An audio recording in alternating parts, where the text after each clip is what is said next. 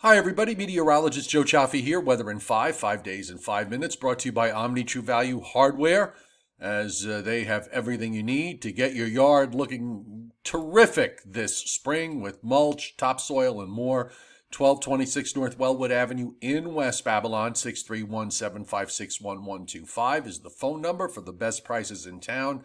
OmniTrueValue.com. And what a beautiful day it was for much of the mid-Atlantic and Northeast, but there are two things going on. First off, if you look on the upper right, this is a storm that has been just sitting out here for the last couple of days.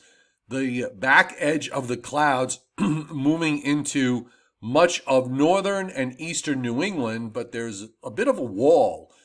You go, say, just south and west of Worcester to about Providence, and from there, south and west, it was a mostly sunny day. We saw temperatures that reached up into the upper 60s and even a couple of 70-degree highs achieved in parts of North Jersey. We do have an upper air disturbance here that is moving southeastward. One of the upsides that we have with this blocking pattern, even though that low is stuck out to the east, it's not backing all the way westward. The blocking depends on where the blocks are located. And in this particular case, the low is not backing southwestward. Sometimes it happens where you see them drop down to off the mid-Atlantic coast, but that's not happening here.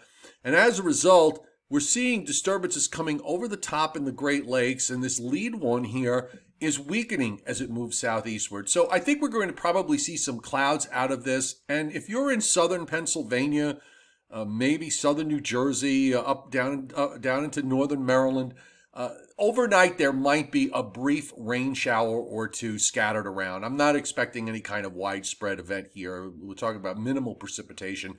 And then the disturbance weakens, it moves to the southeast, and then we're going to wind up seeing another disturbance here. The second one is right behind it. So you take a look right here, coming down in that northerly flow. And again, the same thing is going to happen. This is for Tuesday night into Wednesday morning. It'll move southeastward. It'll weaken. So other than that, we really are in a good spot here for the next couple of days anyway. If you take a look at the radar, they're getting some rain in eastern New England from Cape Cod back up to just east of Boston into eastern New Hampshire, westernmost Maine, and then you could see a batch of heavier precip moving into eastern Maine back from Nova Scotia.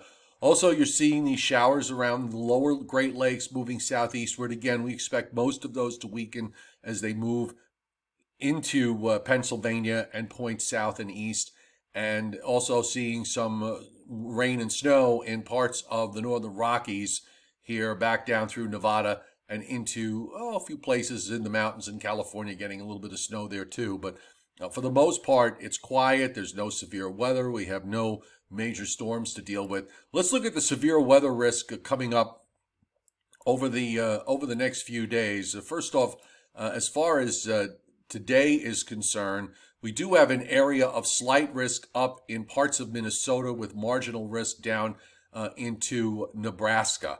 And that is from system number 2 that's going to eventually just fall apart when it gets here tomorrow night into Wednesday morning. Then for the next day, which is Tuesday into Wednesday, we have a slight risk in parts of eastern Kansas, marginal risk going all the way up to Iowa and all the way down into eastern Oklahoma and northwestern Arkansas.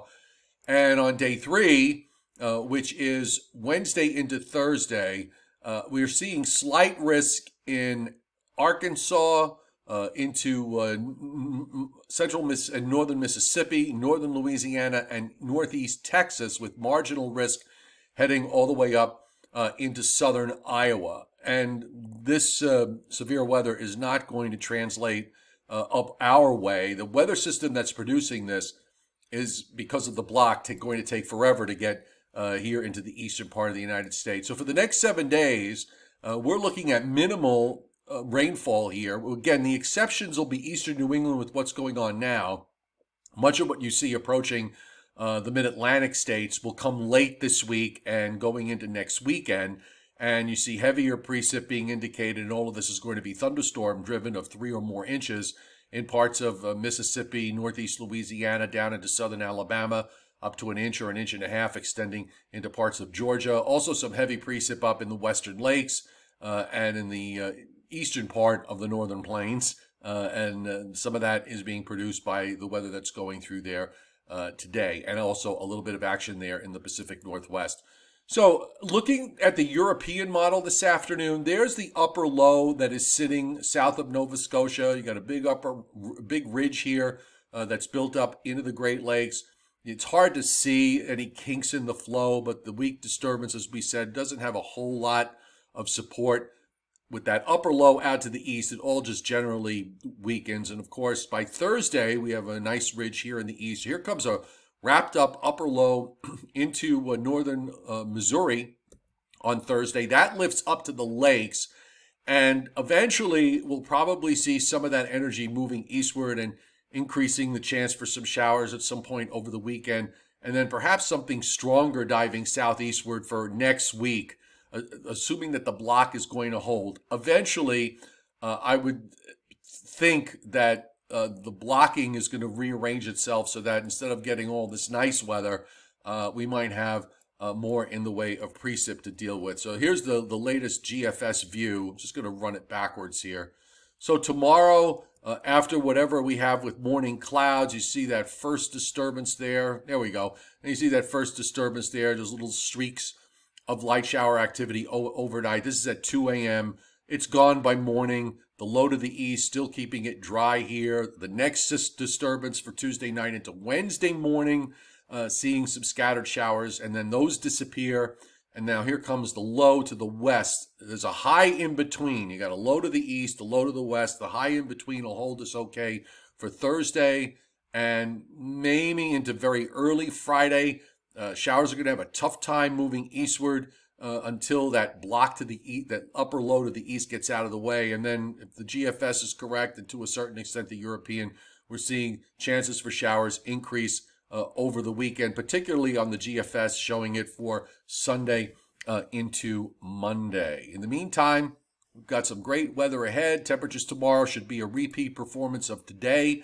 We're going to see highs tomorrow, generally mid to upper 60s. A few warm spots will be up close to 70.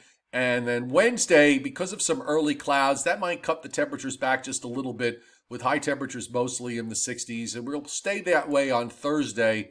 Ocean wind may start to play a little bit of a game with some east and south facing shorelines on Thursday, and then more so as we get into Friday, especially if we're going to have clouds. You can see most of the temperatures here are generally in the mid-50s to around 60 degrees for Friday. Weather in 5 brought to you by Omni True Value Hardware at 1226 North Wellwood Avenue in West Babylon, 631-756-1125 for the best prices in town, OmniTrueValue.com. And also, Wholesale Holiday Lighting by Giannini, your complete holiday lighting specialist, meeting all your decorating needs.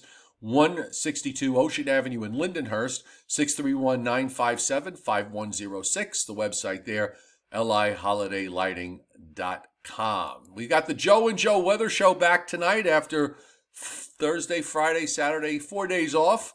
Hope everybody had a great Easter, and we'll go through everything that's going on weather-wise for this week, and we'll take a look at the long range. That's live on my YouTube channel, Joe Cioffi, at 7:30 Eastern Time.